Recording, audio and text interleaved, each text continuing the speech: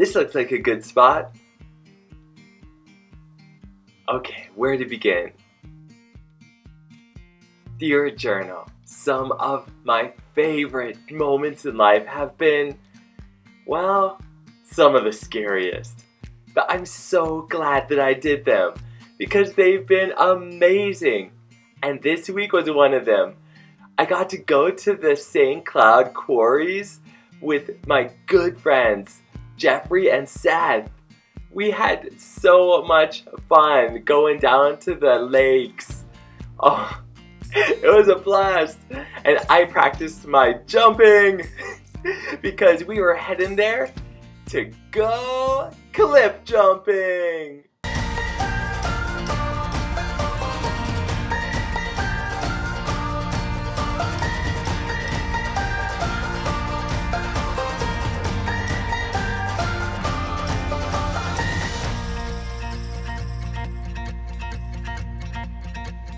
The St. Cloud Quarries were big pits where they had dug out really big rocks and stone to make things like this column or kitchen countertops.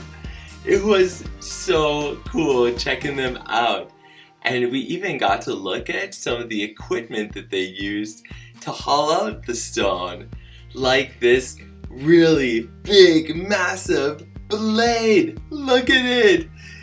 They used that to cut into the rock, and they used really big machines to haul it out, and then they would send it to the factories to make those columns and countertops and other things. And when they hauled out all the rock and stone, it made really big pits like this one. But we can't go jumping into this one because it's so shallow. We would hurt ourselves on the rocks right underneath the water there. Well, we had tons of fun climbing around and checking out the quarries because all the boulders and big rocks left behind were perfect for climbing. Does this lake look like it would be good to jump into? No, there is still too many rocks right underneath the surface of the water. We need to find something really, really deep that we can jump into and go really far down into the water without touching the bottom and hurting ourselves. Oh, there Jeffrey goes. He's climbing like a mountain goat. It was so much fun discovering and exploring and climbing around the whole area. Wow! And you can even see some of the cut marks where the blades were cutting in order to make big chunks that other machines could haul out of the earth. Well, after checking out this first couple of pits, it was time to go and check out more. I couldn't wait. Cliff jumping is one of my very favorite things to do, but it does take a lot of courage. And as excited as we were, I think we were all just a little nervous to find those cliffs. Oh, there we are, running up to the next lake. We were trying to get there fast because we wanted to jump a lot before the sun went down. Oh, here's the next lake that we were checking out to see if it was deep enough. It was really, really pretty, and we did find some very small cliffs that we could jump off of, but they looked a little too small. We wanted to check out something just a little bit bigger. Welcome to today's Bible Theater, where we'll be telling the story of Daniel and the Lion's Den. Hermie, this Bible Theater is not to entertain you. No, Hermie, it's for the kids. You are our actor. That's right, Hermie. Are you ready? All right. Now it seemed good to King Darius to appoint 120 leaders over the kingdom, and they would be ruled over by 3 head leaders, one of whom was Daniel. Now Daniel had favor in the king's eyes, so the king was going to appoint Daniel over the entire kingdom. And the other leaders did not like this at all. They kept trying to find something that Daniel did that was wrong, so that the king would not appoint him over the kingdom.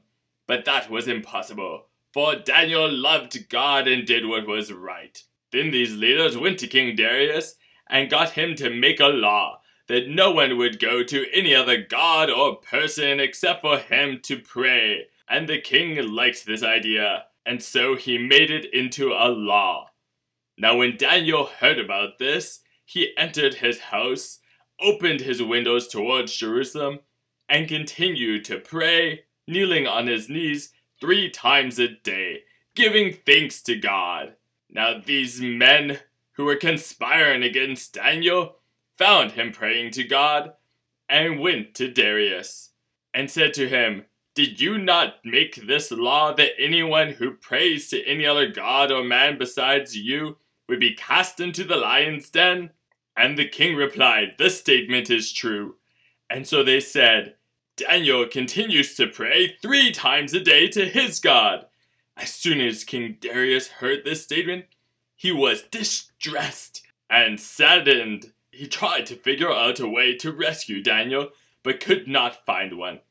And so King Darius gave orders that Daniel was brought in and cast into the lion's den. Yes, Hermie, he was cast. But Hermie, it's okay. You can keep going on. It doesn't end here. The story gets better. Yes, Hermie, God does show up. And then the king spoke and said to Daniel, "Your God, whom you constantly serve, will himself deliver you." And a stone was brought and laid over the mouth of the den. Then the king went off to his palace and could not sleep. Then the king arose at dawn of day and went quickly to the lion's den. When he came near to the lion's den, he cried out in a troubled voice, saying, "Daniel, servant of the living God, has your God, whom you constantly serve, been able to deliver you from the lions?" Then Daniel spoke to the king, "O king, live forever. My God sent an angel to shut the lions' mouths, and they have not harmed me, because I was found innocent before him and also toward you, O king." Then the king was very pleased and happy, and gave orders for Daniel to be taken up out of the den. So Daniel was taken up out of the den, and no injury whatsoever was found on him. The king gave orders for the rulers who conspired against Daniel and accused him to be brought before him, and he cast them and their families into the lion's den. Then the king wrote to all the peoples and nations of every language who were living in the land, "May your peace abound. I make a decree that in all of my kingdom men are to fear and tremble before the God of Daniel, for he is the living God, enduring forever." And so Daniel enjoyed success in the reign of Darius. The end. Great job acting, Hermie. Thank you very much for helping to tell our kids of the courage of Daniel as he trusted in God to deliver him. So after lots of looking around at different lakes, we finally found one that looked like it would be good for cliff jumping. It looked deep, it was really pretty, and what was that on the other side of the lake? Oh, check out those cliffs! They looked like they were going to be perfect! Oh, it's so exciting! But it also got us just a little bit nervous seeing the cliffs because they looked safe, but really high up. That was going to be a far jump, and it would definitely take courage to jump. But a lot of my favorite moments in life were when I had courage. They were a little scary. Like the time that I went to a youth group and I didn't know anyone, and they were experiencing God in ways that I had never seen before. But I went anyways. And then I got this amazing encounter with God when they prayed for me.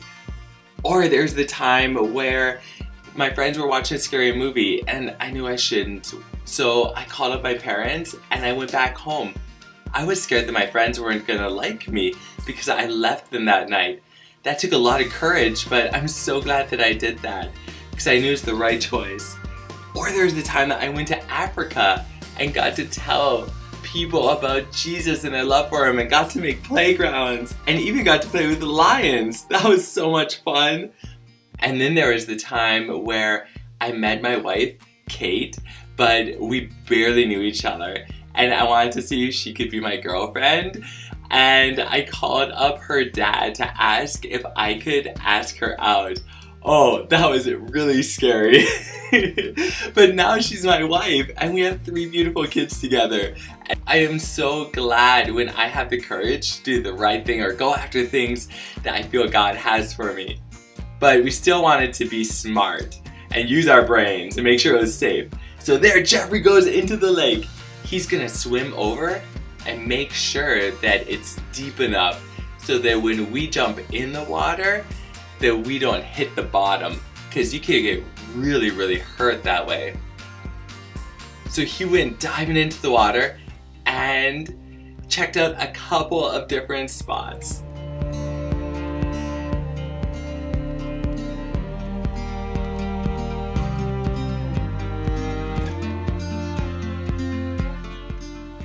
And it wasn't good. He told us that it was deep enough that we could jump there. Even when you're an adult and jumped off of lots of cliffs into lakes and water, you still want to check the depth every single time to make sure that you're not gonna seriously hurt yourself. Seth wanted to check out the water too, and we were getting all ready to jump. It did get really hard to try and climb back up on those slippery rocks. Jeffrey and Seth had to try a couple of times.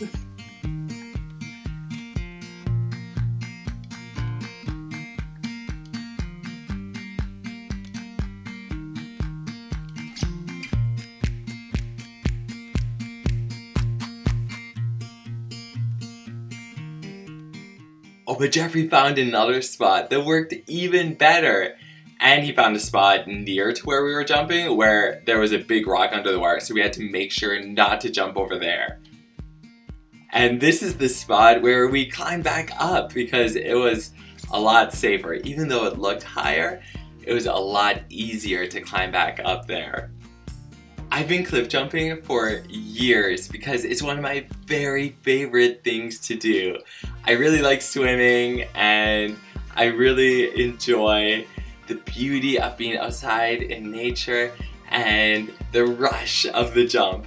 And when I do, before I jump, I'll close my eyes and I'll imagine God's big arms around me like He's holding me. And I'll take a deep breath and go for it. Oh, it was time to go. Oh, okay. I was hitting my chest a little bit and telling Jeffrey and Seth that I was having butterflies in my stomach because even though I knew it was safe, it would be such a rush. And there I go, and oh, I can't believe I did it. Oh my goodness, leaping off of that cliff is crazy, but so much fun. Wow. Oh, what a blast. Roar! Can you imagine being in a pit of hungry lions? And that's what all these pieces of paper are. We're gonna make a lion. And it's gonna be really fun. Let's start putting together this lion. And we've got a lot of funny shapes. Like this one. And this one and these. It's looking really weird, doesn't it? Well, let's put them together and see how it looks. Okay. I am gonna start cutting out the mane. All right.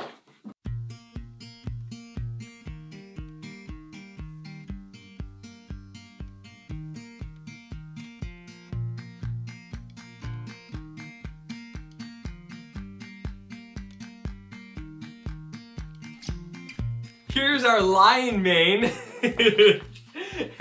And this thing that looks kind of like a squash, well, this is going to be his head. So we will glue that on right there. And then I'm going to cut out this piece on the mane as well.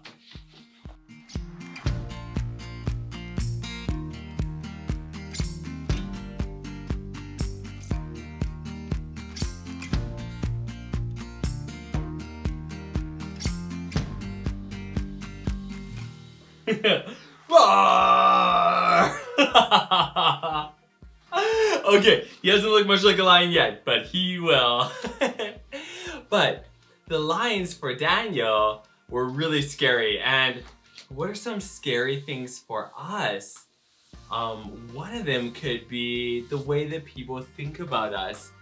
It can be really scary to have people think badly of us, to call us names or even threaten to hurt us. And sometimes they do that when we say we believe in Jesus and we love Jesus and we chose Jesus to be our number one and we chose to follow Jesus. Some people don't like that. It's really, really important to know that as much as we want other people to think good things about us, it's way more important what God thinks of us. And what does he say? In Romans 8, he says that nothing can separate us from his love. No difficulty or hardship or even death. So Daniel didn't have to be afraid to even die because he knew that not even that would separate him from God's love. Not if he gave himself to be God's and chose God to be his number one. And we don't need to be worried either about what people think about us because God's love is always there. And he thinks the world of us. He sent Jesus to die for us so we could be with him for forever. So even though it might hurt to have people call us names or to not think good things of us or to make fun of us, we can choose God and be full of courage, just like Daniel did. So Daniel is facing a lion, but one of the things that we might have to face is people making fun of us or thinking bad things about us because we're choosing Jesus. But what is way more important is the way that God thinks of us. Okay, let's tape this to the wall.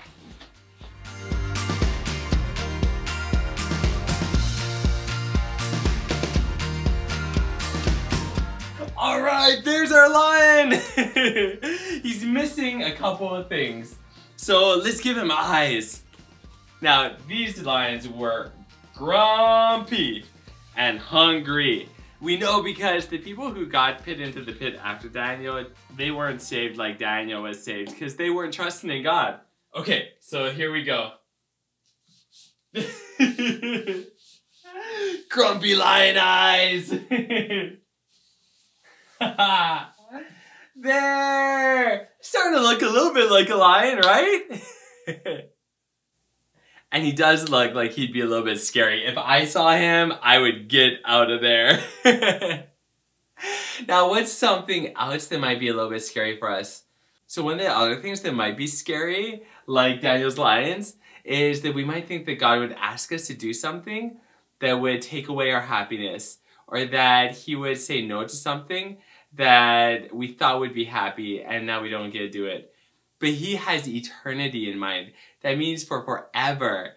And he wants us to experience joy for forever.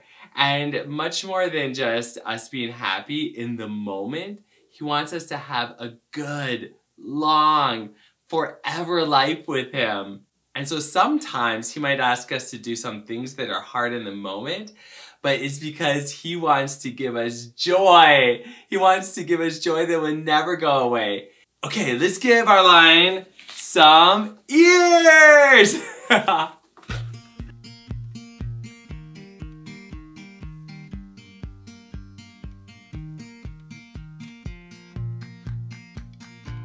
Okay, so one of the fun things about our lion is that we're gonna make him a little bit like a paper puppet.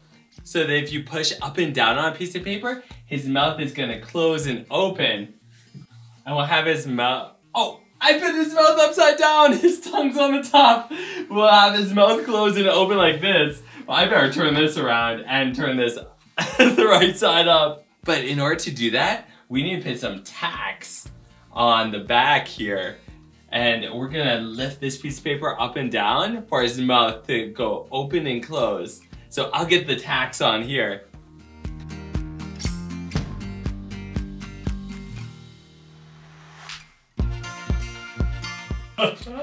This is harder to do on, I'm gonna have to take him down. He's just falling off the wall. Okay, let's put some tacks through the back here.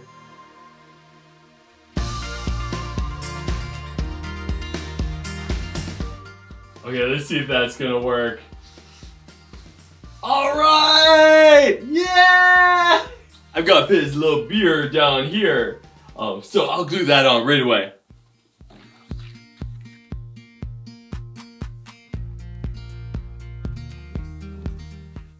Look at that! Oh, the tape's in the way. I gotta move the tape up. And there we go! He's looking great!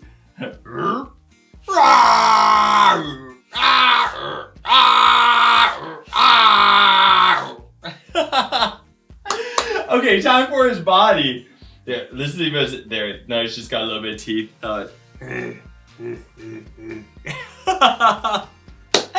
Okay, so another thing that could be a little bit scary to us is sometimes we think we might not have enough. Sometimes people are tempted to steal because they're worried that they're not gonna have enough, or they're tempted to do something wrong in order to keep their job or get more money. But Jesus told us in Matthew 6 that we don't have to worry about taking care of ourselves. He said, look at the birds of the air and the wildflowers. God feeds them and dresses them really, really well.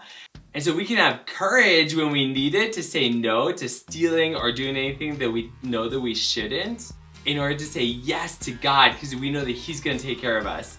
Or God might be asking us to tithe or give money somewhere, and we might not want to because we're worried we're not gonna have enough. But God is always gonna give us enough, and we can say yes to Him and have courage. Just like Daniel had courage with these grumpy lions. Okay, let's make his body now.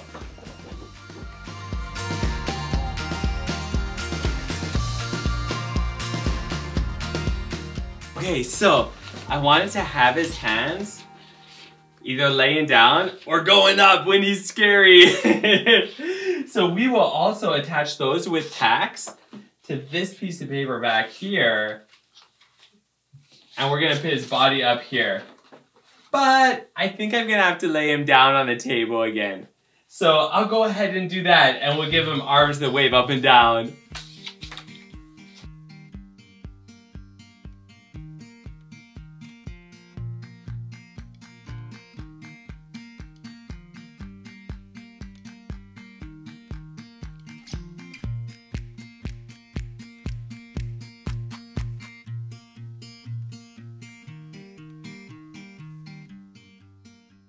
Okay, you guys, I'm really excited to see if our lion works. But another thing that could be scary is we could be afraid that we're gonna be all alone. But in Isaiah 41, God said, don't be afraid, for I'll be with you.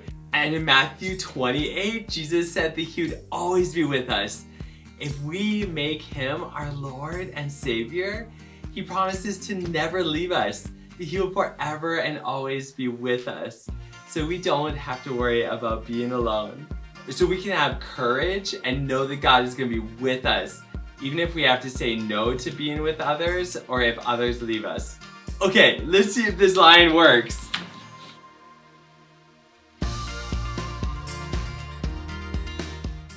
Oh no, he works great for his mouth, but I have to make these slits here a little bit bigger so that he can move his arms up and down. So I'm going to cut bigger slits.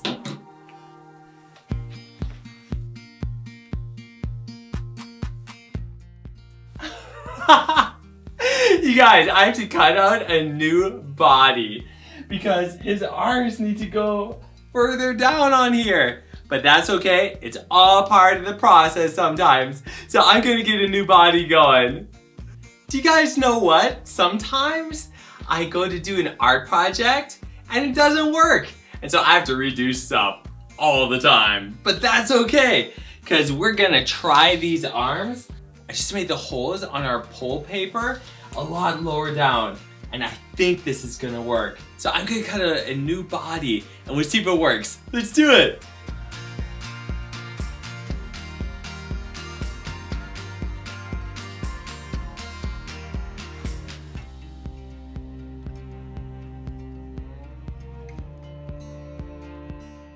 Okay guys, I'm in suspense to see if this works. I'm not sure. Let's check it out.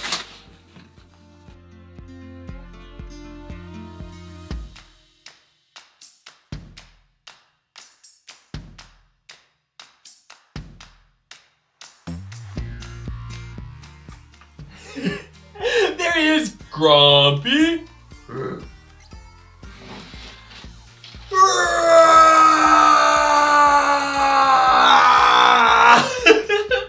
The only problem is he's got these little flimsy arms. I don't know if he would catch much with paper arms. But he's so great.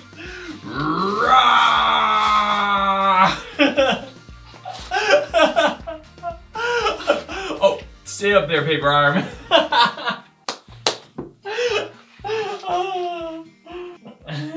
Oh, that was so fun to make. Thank you guys for joining me.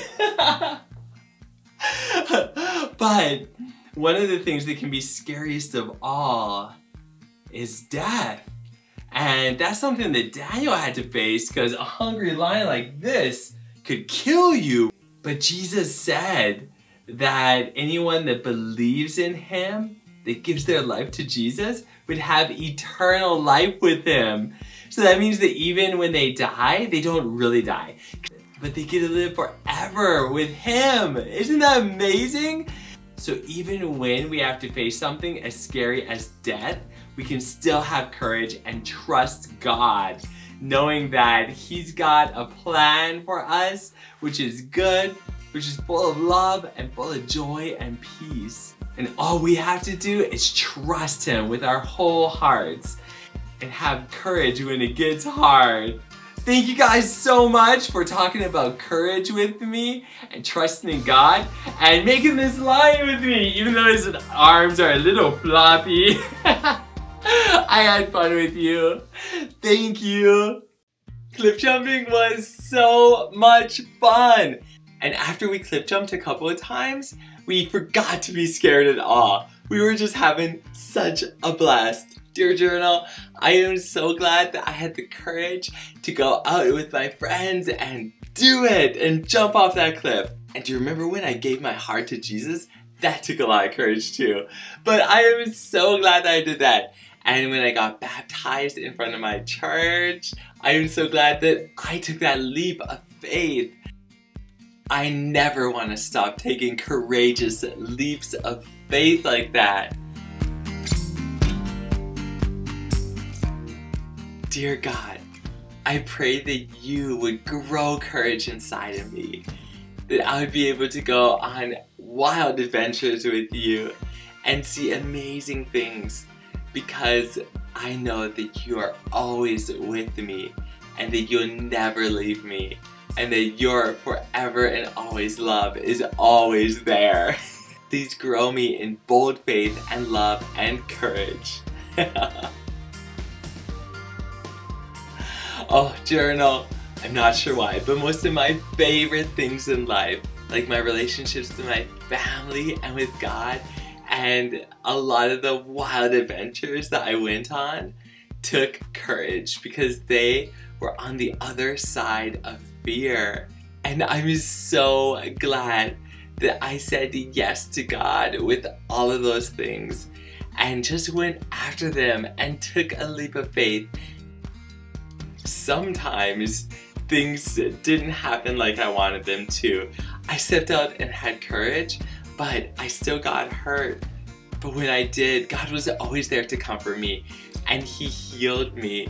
And when I took the courage to try again and again, and sometimes even again, God was always faithful and always gave me such amazing gifts because I went for it trusting in him.